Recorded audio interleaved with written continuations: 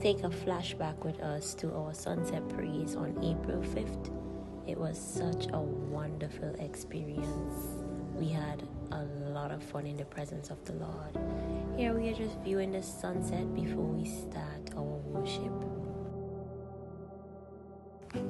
Our sunset praise venue is Old Fort in Bottom Kittels, where the radio station is.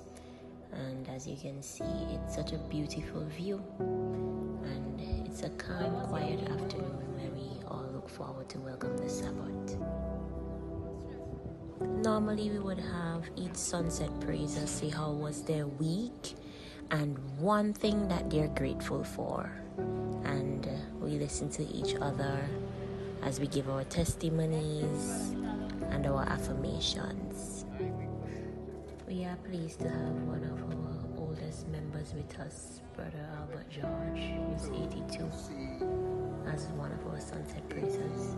Second birthday, and I give him up all the dance and praise because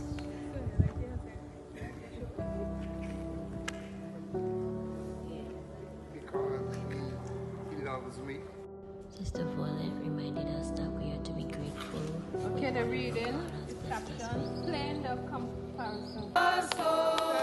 Steadfast and sure while the billows roll, fasten to the rock which cannot move, rocket form and keep in the Savior's love.